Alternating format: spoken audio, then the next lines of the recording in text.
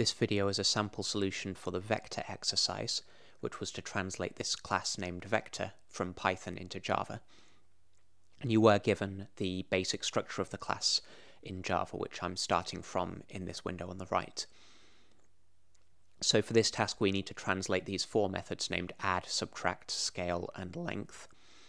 The hardest part of this is getting the types correct, because in Java we need to declare the types of variables like other, new x, and new y.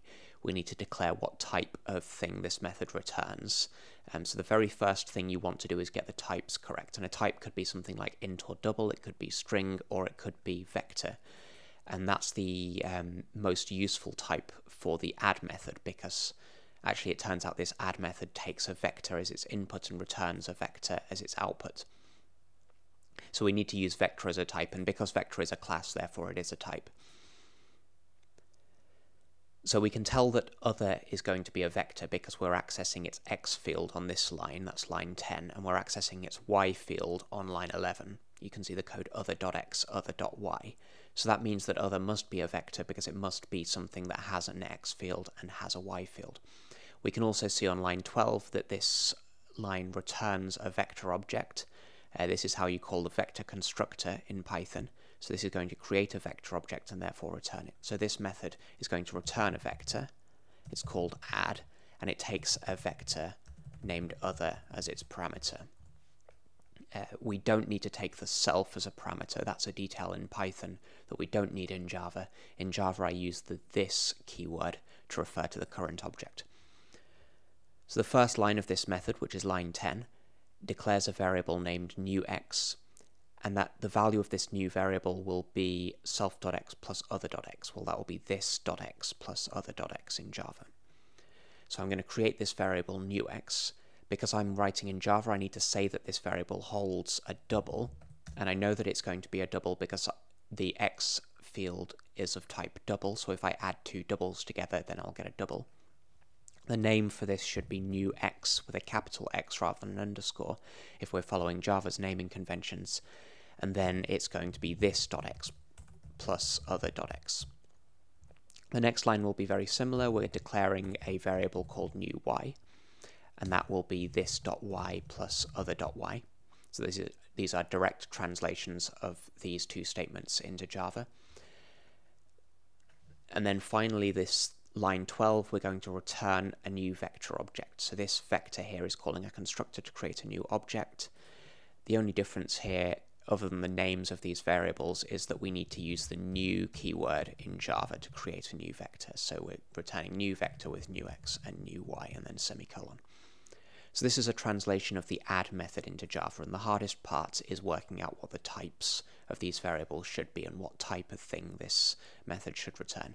The other differences are just these syntactic details like the word this and the keyword new.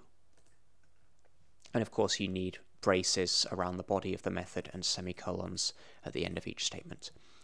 Let's translate the subtract method, and this will look very similar. We can see again that other must be a vector, because it has a .x and a .y. Vector is the only type that has an x field and a y field. We can see that this is returning a vector, so the return type should be declared as vector. The name of the method is subtract. And this method again takes one parameter, which is called other, and it's of type vector. So the next few lines are very similar to before. All we're doing is subtraction instead of addition, so let's write this out. Double new x equals this.x minus other.x. Double new y equals this.y minus other.y, semicolon. And then we're going to return a new vector object. And the components for the vector that we're creating are new x and new y. So that's the subtract method translated. Now let's translate the scale method. And again, the very first thing we want to do is work out the types that are involved. This method we can see again returns a vector, so the return type is vector. The name of the method is scale. So let's get the structure of this code in to start with. Again, we can ignore self as an input. We don't need to take the parameter named self, we can just take this parameter named factor. And we need to think, how is factor being used? Well, on lines 20 and 21, we're multiplying by factor, so factor must be something we can multiply by. It must be some kind of number. So when I'm declaring this parameter named factor, it needs to be some kind of number, and let's choose double, since the numbers we're dealing with are all doubles. So we're taking one parameter named factor as the input to this method, and the next couple of lines will be very similar to what we wrote before. We're going to create a variable called new x, so that's double new x equals this dot x times factor, double new y equals this dot y times factor, and then we're going to return again a new vector with the new x and new y as the parameters for the constructor here. Okay, there's one more method to translate, and that's named length. In Python, this length method takes self as a parameter. We know we don't need that in Java, and there are no other parameters for this method in Python, therefore there are no parameters at all for this method in Java. And we need to think what type the length method returns. We can see that this returns the square root of something called r squared, and r squared must be a double because it's the square of x plus the square of y, and x and y are both doubles. So the square root of a double will be a double, so this method therefore returns a double. So it's called double length, takes no parameters, and the line 25 we're going to declare a variable named r squared. Following Java's naming conventions, that will be lowercase r then capital S for the next word, r squared, without an underscore.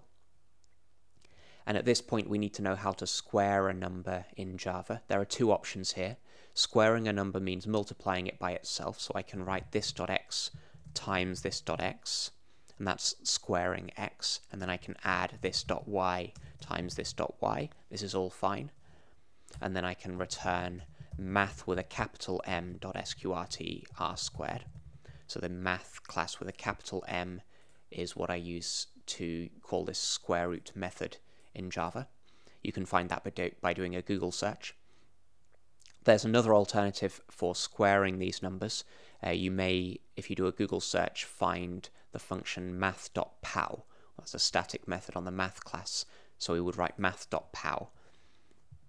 So if I delete this, then a closer translation of the Python code would be x to the power 2, which is math.pow x2. And I can write x or this dot x in Java, either way is fine. And then we want to add y to the power 2, so that's math.pow y2, or I can write this dot y. So this is a full solution to the vector task. If I click compile here, I'm expecting to see no syntax errors, and that's what I do see. If you do see a syntax error, then either it will be because you've made a small syntax error, like missing a brace, missing a bracket, missing a semicolon, something like that. Maybe you forgot the new keyword here. Alternatively, you may see an error if you got the types wrong. So for example, if I said that vector is a factor here, and if I click compile, then it's going to show me an error here. It says bad operand types for binary operator star, first type double, second type vector. And although this is showing the error on these two lines, this is this dot x times factor, this dot y times factor, the error is actually on the previous line where we said that factor should be a vector. The correct type for factor should be double.